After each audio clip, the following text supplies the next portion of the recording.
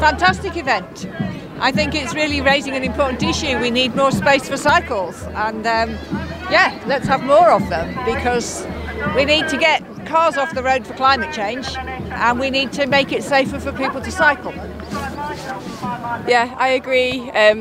I enjoy cycling, and I want to be able to cycle around the city and feel safe, and unfortunately there's a lot of people that won't cycle because they don't feel safe, and there's, for me as well, there's a lot of roads that I wouldn't go on just because I don't know if I'll get knocked off my bike or beeped at. Yeah, I think it's good. I think it's good to show the amount of people who think that we need better cycling infrastructure. So yeah, good event.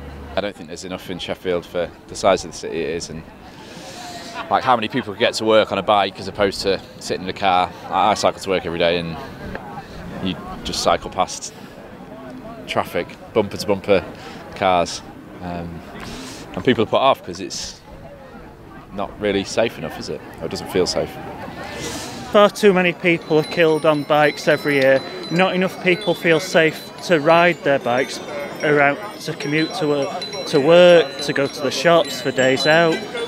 And so, but getting people together in a group like this to network, to show that they want the space to feel safe on bikes, as we are doing here, is key.